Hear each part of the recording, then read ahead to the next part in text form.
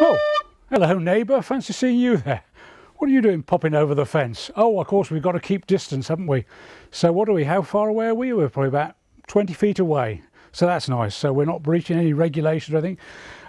Here's a barrel that was used as part of a bar at a wedding celebration, and I acquired it, and I thought that'll make quite a nice garden feature, and I'll make it into an alpine bed.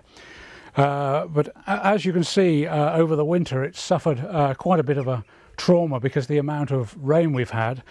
I had put or did put holes into the top of the oak top of the barrel, but that still hasn't been enough to drain it as fully as I would have liked.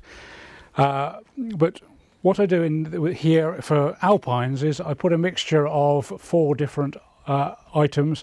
One is topsoil, one is an organic compost like Carr's organic compost, the other would be a bog standard multi-purpose compost, and horticultural grit, all in similar quantities, so 1 part of each, and I find that will grow virtually anything. Sometimes actually the plants grow a bit too luxuriantly, but as you can see, we've got various different things here. With the arboretum is quite stunning. These semper grow on virtually nothing.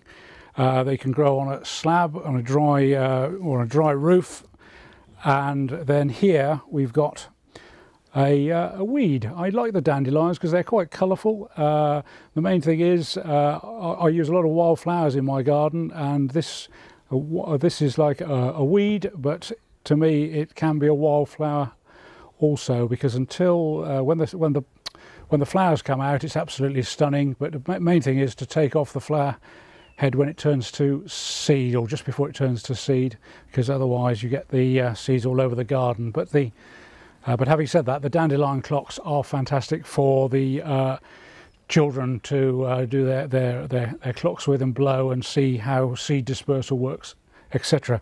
To my right here is a good use for an old copper hot water cylinder, and then what we've done is we put 3 little legs on that, and it's filled with compost and hostas.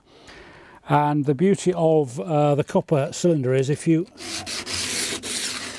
once a year just clean back the copper with a bit of sandpaper, or lightly with an angle grinder carefully, then when any of those slugs or snails come creeping up the side of it, it detracts them, and then at least your hostas stay perfect. The main thing is to make sure that the hostas don't touch any other plants, because the snails and slugs will creep up alongst those, or they might creep up the side of here. So sometimes you need to pull them a little way apart so as they can't, the slugs and snails can't creep across onto the leaves. But then hopefully you should get perfect leaves on your hostas, and they are an amazing plant, because when the water when it rains, the water goes into the leaves funnel the water into the center of the stem, and then that creates a most amazing effect.